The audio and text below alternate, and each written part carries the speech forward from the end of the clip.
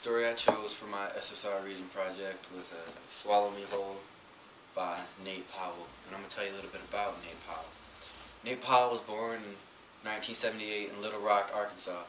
He graduated from North Little Rock High School in 1996 and went to the SBA, which is the School of Visual Arts in New York City, where he majored in cartooning. He graduated in 2000 after receiving the Outstanding Cartooning Award and the Shakespeare and Company Book Self-Publishing Grant, where he funded one of his first comics named Walkie Talkie.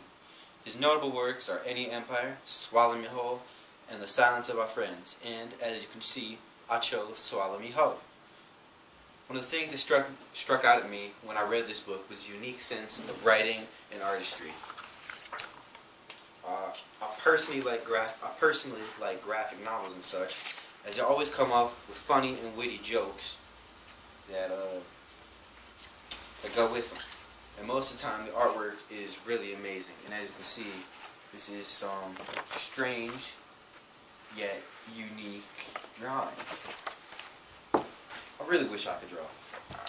The story of Swallow Me Whole is about a pair of cousins who both see delusions.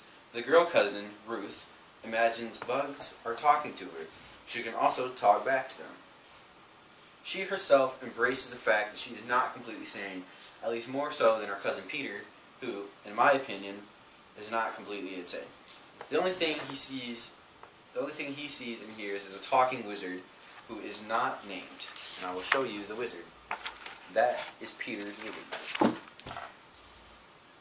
They both live with their critically ill grandma and grandpa. If I had to put... Alright, I'm going to show you grandma and grandpa first. There is grandma, and that's Ruth and Peter. If I had to put an age recommendation on this book, I would say it would be for 20 and up, as an extremely psychological book. And only if you really think deep about this whole story can you truly grasp the nature of it. The message I believe the author was trying to say to you is that you should face the truth of reality and swallow your fears. Throughout the whole story, Ruth understands that she is different and that what she sees isn't normal, while Peter, on the other hand, tries to deny it and takes pills to get away from it. All in all, I see this book as a good read if you're looking for a story that will make you think. Goodbye.